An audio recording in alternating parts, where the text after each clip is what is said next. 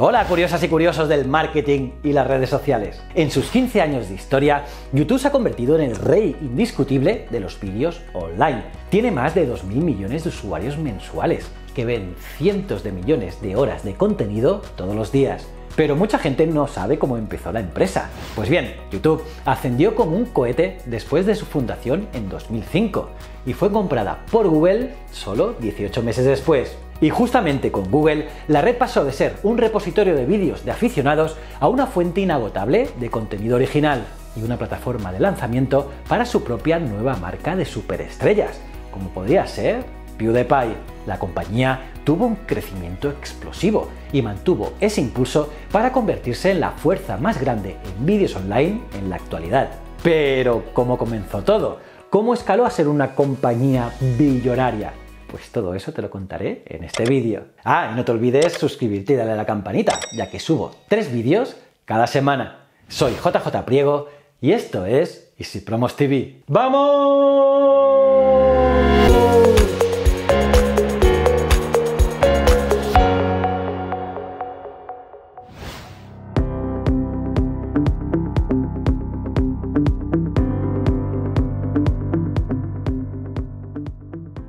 Dice la leyenda que YouTube nació de esta manera. Resulta que un grupo de amigos realizó una fiesta de cumpleaños, pero uno de los mejores amigos del grupo no pudo asistir, ya que se encontraba en la otra costa de los Estados Unidos. Para darle compañía a este amigo que no pudo asistir, se les ocurrió enviar un vídeo para que así cada uno de los amigos les enviase un saludo. El problema fue que por email no se pudo, ya que el vídeo era demasiado pesado para enviarlo.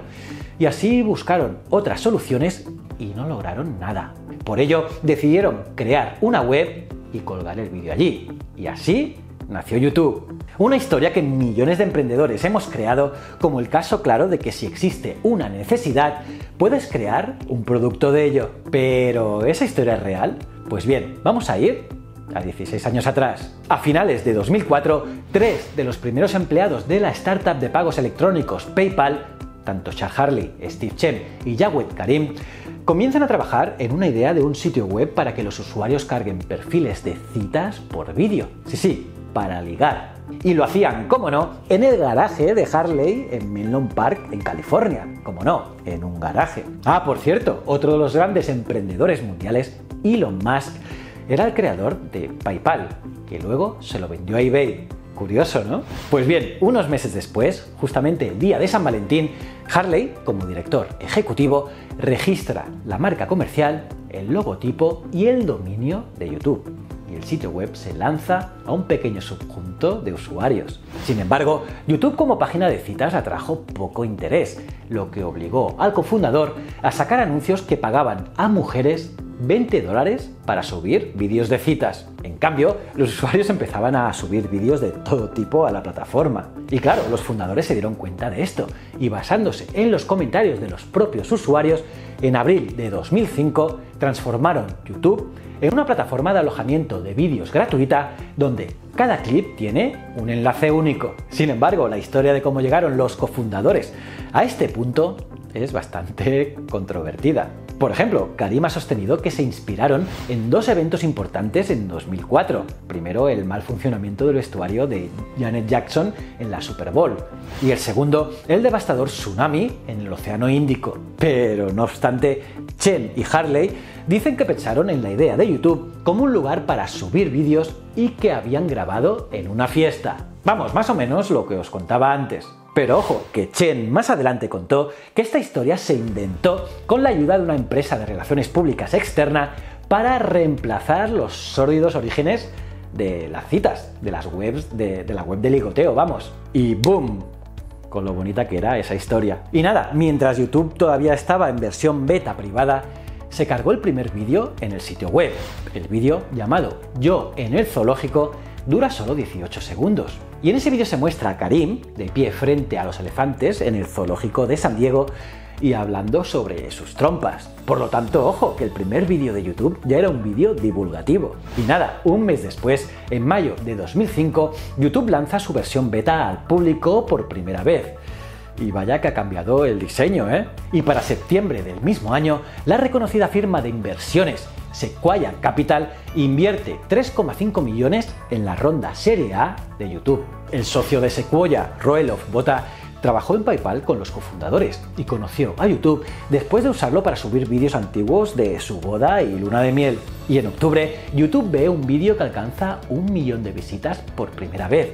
Se trataba del vídeo de un anuncio viral de Nike que muestra al jugador de fútbol brasileño Ronaldinho recibiendo su par de botas de oro y demuestra el poder del papel de YouTube en el marketing y la viralidad, algo que obviamente cambiaría el futuro de Internet. Poco después, YouTube salió oficialmente de la versión beta y se puso a disposición de todo el público.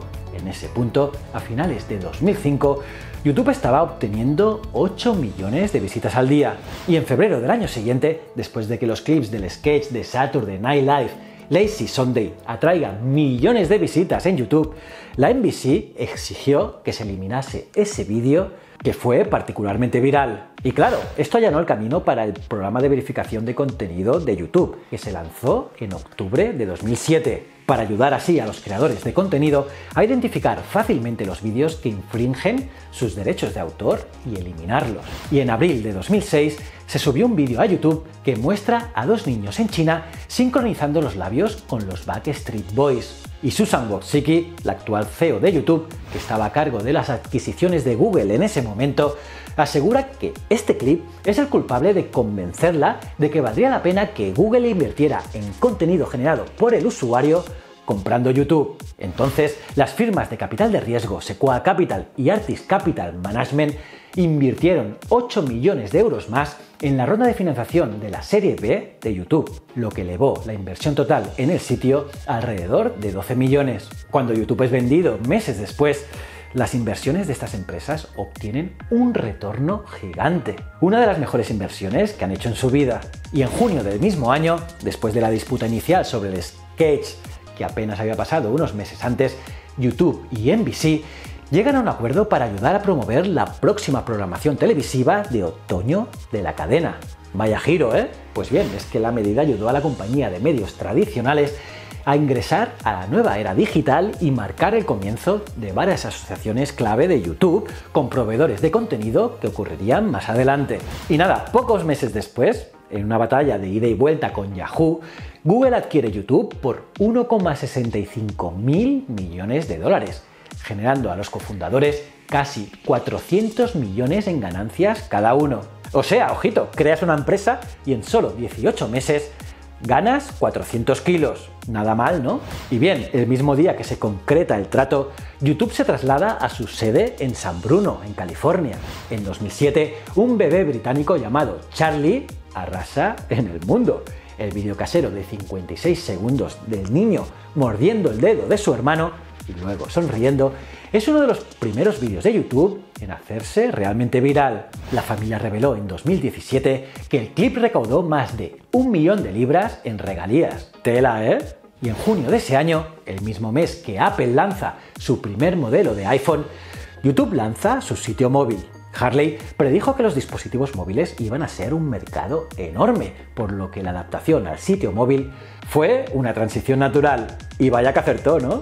Un mes después, YouTube se une a CNN para organizar un debate presidencial durante el ciclo electoral de 2008 con preguntas en vivo enviadas por el público. 7 de los 16 candidatos presidenciales en 2008 anunciaron sus campañas a través de la plataforma y Google lanzaría sus primeros anuncios en vídeo de YouTube en agosto. Y en vez de hacer la publicidad tradicional que se ponía previo al vídeo, la compañía eligió un nuevo formato con pancartas semi-transparentes que aparecen en la parte inferior de los vídeos y donde se puede hacer clic después de varios segundos. Ya las conocéis, vamos. Y finalizando el año 2007, YouTube lanza su programa de socios para seleccionar creadores, lo que les permite ganar dinero con su contenido en función de los ingresos publicitarios. Y así permitió a los youtubers convertir su pasatiempo en una carrera.